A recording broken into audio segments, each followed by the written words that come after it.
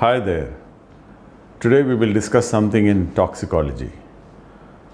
Well, let us look at some aspect that is important not only from the examination point of view, but also from the practical standpoint. We will look at approach to diagnosis of a case of poisoning.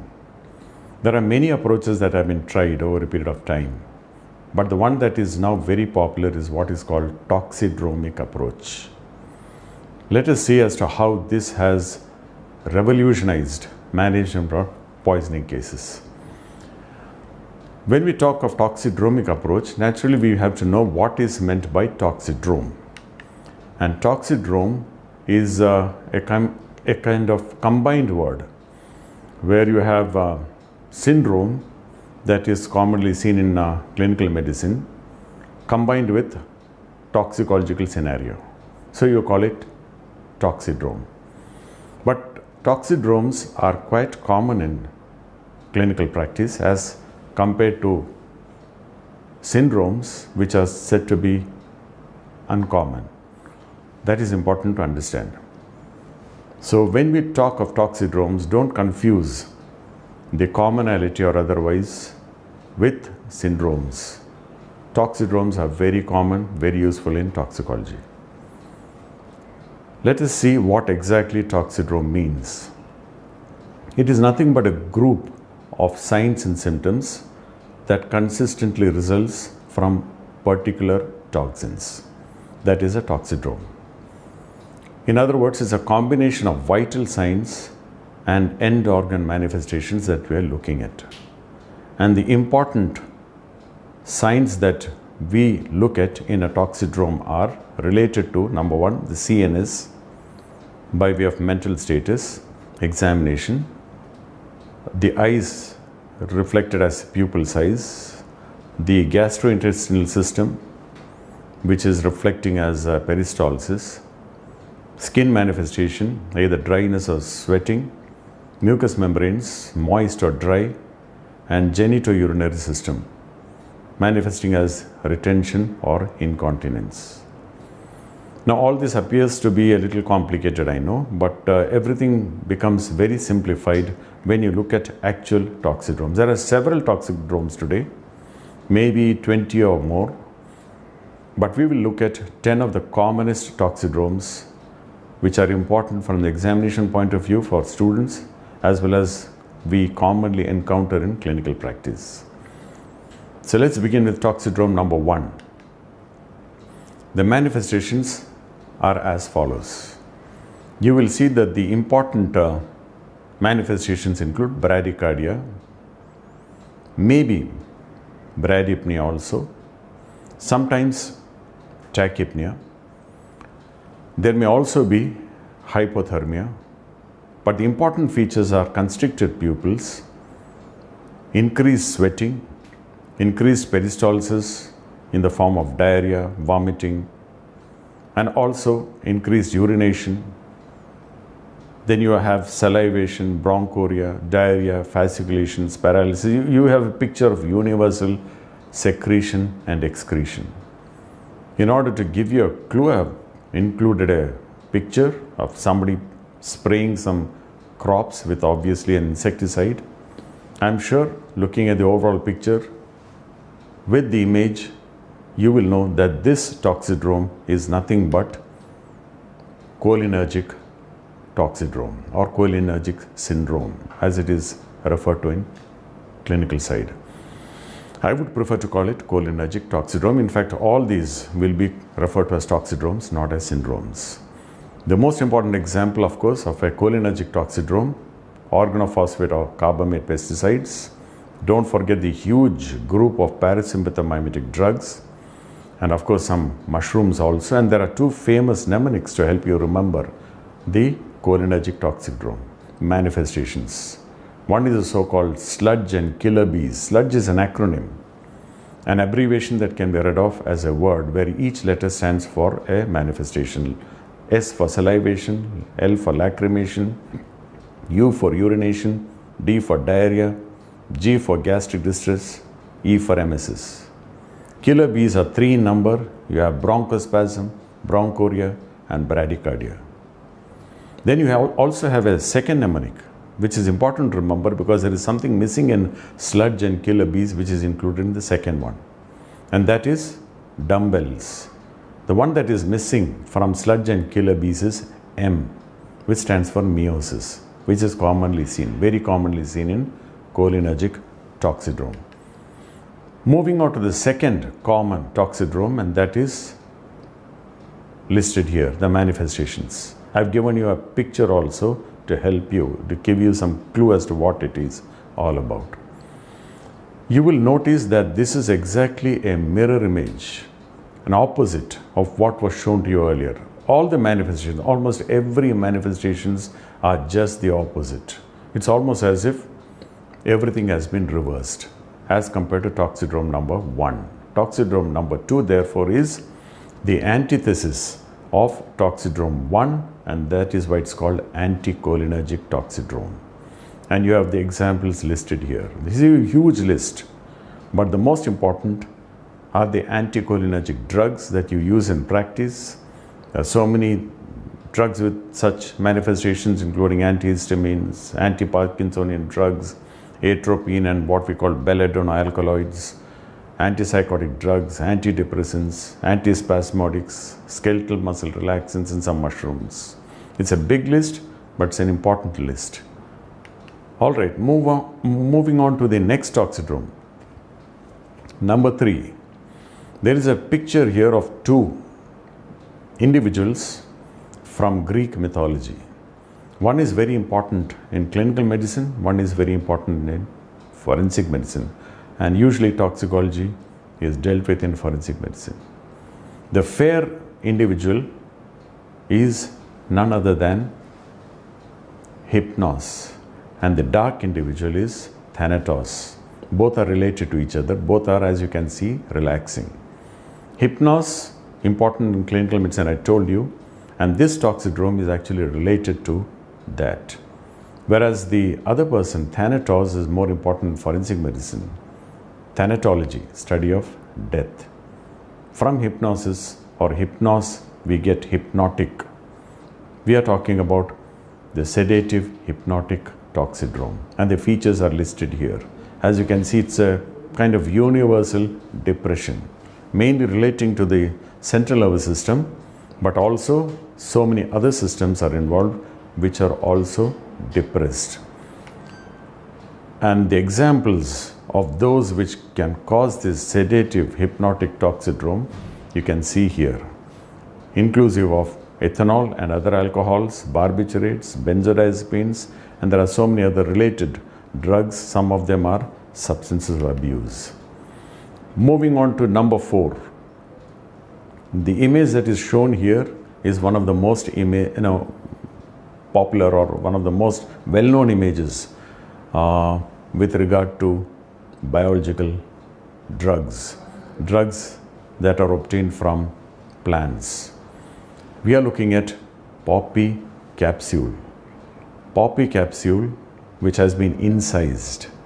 Scientific name is Papaver somniferum. We are looking at all the features that result from opioid overdose or overdose resulting from opium and derivatives. As you can see, the important features are bradycardia, hypotension, decreased body temperature, that's hypothermia, meiosis, decreased peristalsis with constipation. There's also urinary retention. Important features, all of which put together we refer to as the opioid toxidrome. And these are the common opioids that you see in clinical practice and in toxicological scenarios. Many of them have got very huge kind of therapeutic importance. These are all drugs which are commonly used in clinical practice, and therefore opioid toxidrome is not at all uncommon in toxicological scenario. Some of these can also be used as substances of abuse, like heroin, commonly referred to as brown sugar. All right, moving on to number 5, also a very important toxidrome. You can see from the image white powder, that looks like snow, isn't it? Common name of this particular powder is snow. In other words, we are talking about cocaine in slang. Cocaine is a very powerful stimulant, and the picture that you see is one of universal stimulation, where you have increased blood pressure, increased pulse rate, respiratory rate, increased body temperature, agitation, dilated pupils. There can be in severe cases seizures, arrhythmias. We call this the sympathomimetic toxidrome, also called stimulant toxidrome. And examples of some of these are listed here. Of course, the most important is cocaine. You saw the image that I showed you. In slang, we call snow. Don't forget amphetamines, and don't forget so many other stimulants also that are commonly used in clinical practice, like phenylpropanolamine, ephedrine, pseudoephedrine, and so on and so forth. Next, we see number 6, toxidrome number 6. And the image alongside should give you some sort of a clue as to what we are talking about. The features are listed here. You can see increased respiratory rate, hypothermia, agitation, delirium, decreased peristalsis, increased sweating, however, and then the most important features, tinnitus and seizures. We are talking about a toxidrome that has got a huge list of drugs related to practically one plant, and the whole thing is what we call salicylate toxidrome. Do not think of just one, which is most often thought of when we refer to salicylates, and that is acetyl salicylic acid or aspirin, even today used for headaches so commonly. There are so many other salicylates which are also commonly used in practice today. That list is here for you to take a look. And as far as the therapeutic importance is concerned, that is pharmacology, we are looking at the toxicological aspects only.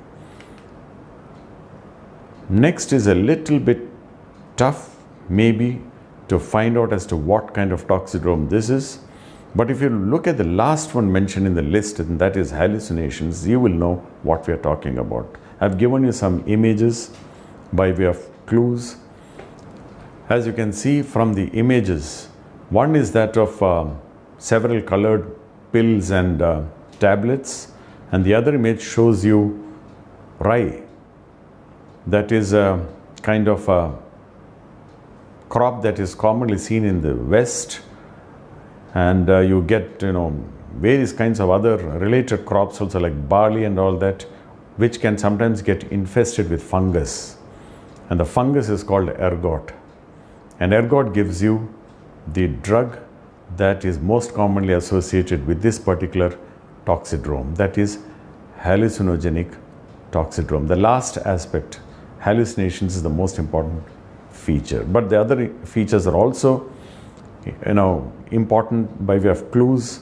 You can see that much of it is in the form of stimulation, and there can also be sometimes psychiatric manifestations with frank psychosis. This is the so-called hallucinogenic or psychedelic toxidrome.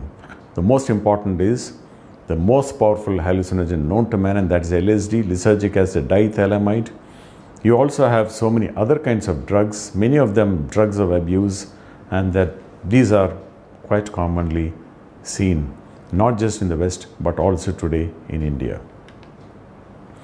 Then we have number 8, which is a little bit more difficult. You have the features here, and the important aspects that I would like you to focus on are myoclonus, hyperreflexia, rigidity, trismus, aside from agitation, confusion, mydriasis.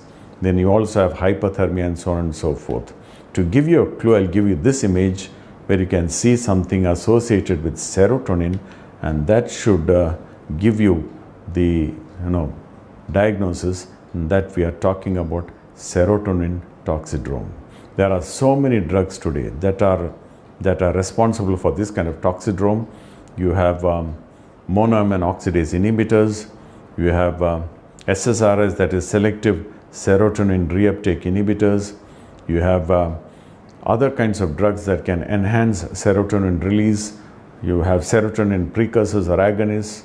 The details are all listed in this particular slide, and you can see that they are very commonly used drugs in clinical practice.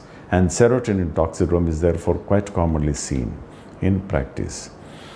Number 9, you have an image that is immediately identifiable. Somebody, who appears to be an alcoholic. So naturally we think of ethanol, and you can see the features here. They are not really indicative of intoxication, because we are not really talking of intoxication in this toxidrome, not alcohol intoxication, but actually withdrawal from that. And these are the features that you see from alcohol withdrawal in an addict who's been consuming large amounts of liquor over a long period of time. You can see the most important thing are the ones that are listed at the end, seizures. And that is why this is called tremens, delirium tremens, because a lot of psychiatric manifestations in this particular kind of withdrawal syndrome associated with alcohol. There are other kinds of withdrawals, but this is a life-threatening, commonly seen alcohol withdrawal toxidrome or syndrome. And finally, to end the whole thing, number 10, you can see an attractive picture there of turkey, and this appears to be a dinner associated with Thanksgiving or Christmas, and you can see all the features listed. I'm sure the features together with the image should give you a clue as to what we are talking about. In slang, this particular clinical picture is referred to as cold turkey. Cold turkey is slang for heroin withdrawal. Heroin, as you have already seen just now, is an opioid. And the important manifestations of withdrawal from opiate or opioid addiction listed here. The important features again towards the end. Last one, especially piloerection, is what gives rise to the slang cold turkey, where the skin has got a kind of puckered appearance that you see in frozen meat that is taken out of the freezer. And that is why it's called cold turkey. So we are talking of opioid withdrawal toxidrome. As you can see, these 10 toxidromes indicate very clearly how useful they are in clinical practice, in toxicological practice. You can have classical toxidromes with all the manifestations. You may have partial toxidromes with only some of the manifestations, but they are still very important in diagnosis. And it's also important that while partial toxidromes are perhaps more common than the so-called complete or classic toxidromes, they are still capable of providing a clue to the correct diagnosis. And do understand that in the case of multitoxin ingestion, even though you may get only a partial toxidrome, it does not necessarily imply that it is less severe. So this is all with regard to toxidromes in this particular session, and we will meet again in future to look at some other aspect of toxicology that is important for you. Goodbye.